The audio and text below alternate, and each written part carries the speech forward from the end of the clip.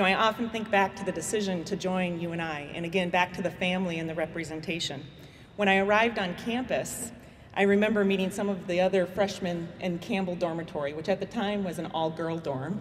Lots has changed. And they asked me what club I played for or what ASA team I was affiliated with, and I thought to myself, gosh, I didn't do any of that stuff. My parents believed in hard work and dedication, and they put a pitching machine and a batting cage in a shed in our farm, and we did a lot of hard work and dedication out there. In fact, the running joke was that I wouldn't leave the batting cage until I had had one more good hit, and that kept happening one more time. So we've spent many hours out there, and I appreciate that.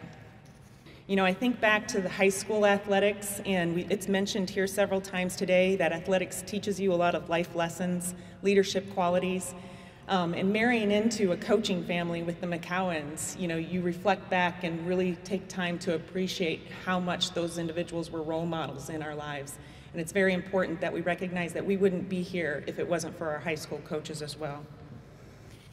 And being back home, you know, I've had an opportunity to be part of the university again. You know, when I was asked to be part of a panel talking to student athletes and how we transition from the playing field or the court into the working world.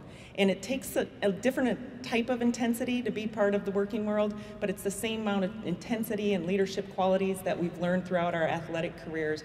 And it's very important that we recognize how blessed we are with the experiences that we've had at this great university.